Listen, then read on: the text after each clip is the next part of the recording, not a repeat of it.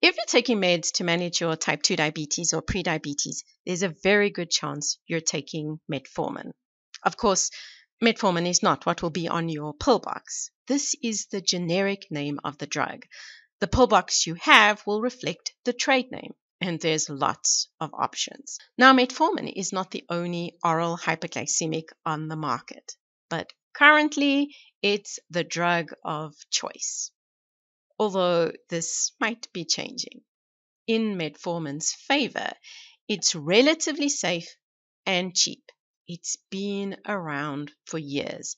In fact, it has proved so useful in type 2 diabetics, it has acquired a fan club, extending its prescription to a range of pathologies, and some healthy peeps take it to cheat Father Time. So, how does metformin work? Well, believe it or not, despite being around for years and being a key component of the anti-diabetes toolkit, it's still a bit of a mystery. Pharmacology textbooks often attribute its magic to its ability to inhibit complex 1 inside the mitochondria. Translated into plain English, it breaks the little furnaces that provide cells with the energy they need to do things. And this triggers an energy crisis inside the cell, spearheaded by an enzyme called AMP kinase.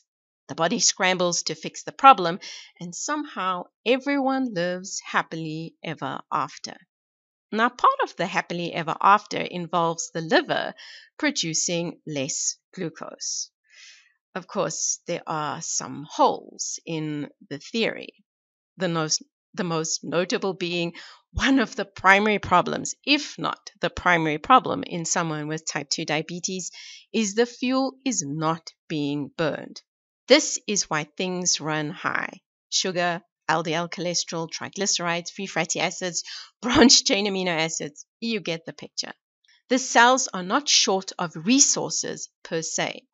So the idea of metformin breaking the broken is a bit of a disconnect. Now, to be fair, the thinking is that burning less has benefits because it lowers oxidative stress. It doesn't take a rocket scientist to work out this cannot be the whole story. So, what is the story, and why do we need to figure it out? Well, metformin has the potential to lead the way. The biggest benefit of unpacking what metformin is doing is we would be one step closer to figuring out what is really going wrong in insulin resistance and be better able to treat people suffering from the affliction. But more importantly, stop others from sliding into this devastating body chemistry pattern. I think there's been a breakthrough on the how metformin lowers sugar levels front. Join us for this episode of Better Body Chemistry TV as we follow metformin to the promised land. Better Body Chemistry TV is brought to you by Dr. Sandy, a scientist turned gremlin buster, helping you battle sugar gremlins, heifer lumps, and other health horribles through better body chemistry. Remember, small things can make a big difference to your health. Now, the story begins with fructose. This is the natural sugar found in fruit, but it has been perverted by technology to become a major component of ultra-processed foods, where it appears as high fructose corn syrup. It seems that metformin is targeting fructose. Now, a team of American researchers treated 18-week-old ordinary mice with oral metformin for 2 weeks. Now, the mice in the study were not fat and diabetic. And if you're thinking, what is this with the needle? You said oral. Unfortunately, the mice do not simply swallow their meds with breakfast. Getting metformin in was a procedure. Now, the official term for what was done is a gavage. It involves forcibly delivering the drug to the stomach. Not a pleasant experience all round, but very necessary because the research team wanted to study what metformin was doing in the intestine. And thanks to previous research, they had a hunch that this was very important. Now, metformin does magic. Seriously, despite the fact that the mice were not diabetic, the metformin-treated mice showed improvements in their glucose tolerance. Go metformin! Following the 2-week treatment with a dose of metformin designed to mimic the plasma levels seen in humans, our team took a look at what had happened in the intestinal tissue. Specifically, they explored the chemicals related to fructose metabolism. Now, fructose enters enterocytes. These are the cells lining the gut via a different gate from glucose. The gate that fructose uses is the GLUT5 gate. Once inside, the enzyme fructose kinase quickly throws a phosphate on to make sure that the fructose doesn't change its mind and escape. This process creates a chemical called fructose 1-phosphate. The team noted significantly less fructose 1-phosphate was formed in the intestinal tissue when metformin was around, suggesting that the fructose was not making it inside. So what? Well, under normal circumstances, the fructose that is taken up by the enterocytes is turned into glucose. And when our team tested for intestinal glucose, they found it was significantly lower. And this, quite possibly, is the magic of metformin. You see, we see the problem in type 2 diabetes as too little insulin. What is not always appreciated when someone is battling to control their sugar levels is part of the problem is there is too much sugar. Now, there's the sugar coming with dinner on top of the sugar the body is producing to ensure the brain and other delicate bits are adequately fueled. Insulin is meant to turn off endogenous glucose production. When you're insulin resistant, insulin fails to do this. This is actually why low-carb diets are so beneficial, because less sugar coming in means that the insulin that is around is not scrambling to handle all the extra sugar. Metformin stops glucose production, not in the liver, but in the intestine. Of course, this begs the question, what happens to the fructose that the enterocytes pass on?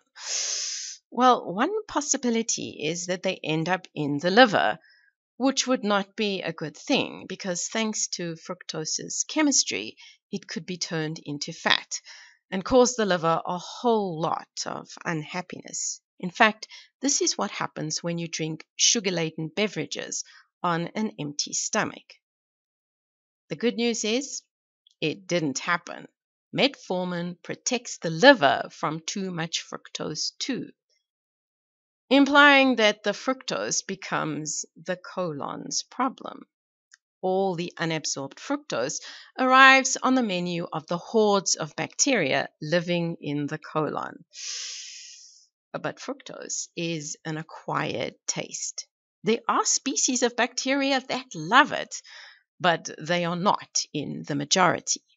So initially, the unabsorbed fructose can make for unpleasant tummy rumbles because it disrupts the colonic water balance. This probably explains why the vast majority of people experience gastrointestinal side effects such as diarrhea, nausea, vomiting, abdominal discomfort, and flatulence when they first start taking metformin.